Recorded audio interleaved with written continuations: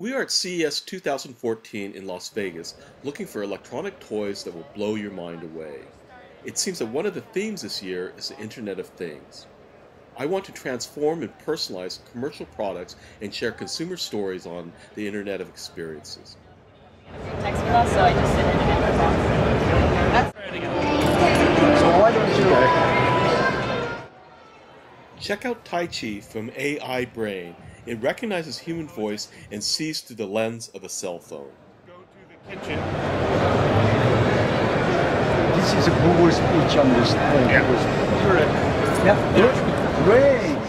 And go to the kitchen. Moving from the living room to the kitchen. Yeah, from living room. Go to the kitchen.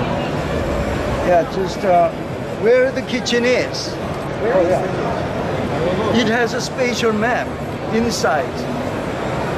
So it finds kitchen. I noticed that Pleo got a serious upgrade this year. It now has an RFID reader that can recognize and respond to RFID tagged food, interact, touch, and wait for it to respond, form an emotional connection, and leave a digital footprint. The issue is sharing experiences. But he knows that it's the sugar cane. He knows when it's the leaf. He knows what's in his mouth. Cool. With that, we can do additional programming things. Also, each one of their foods affects his personality different. I was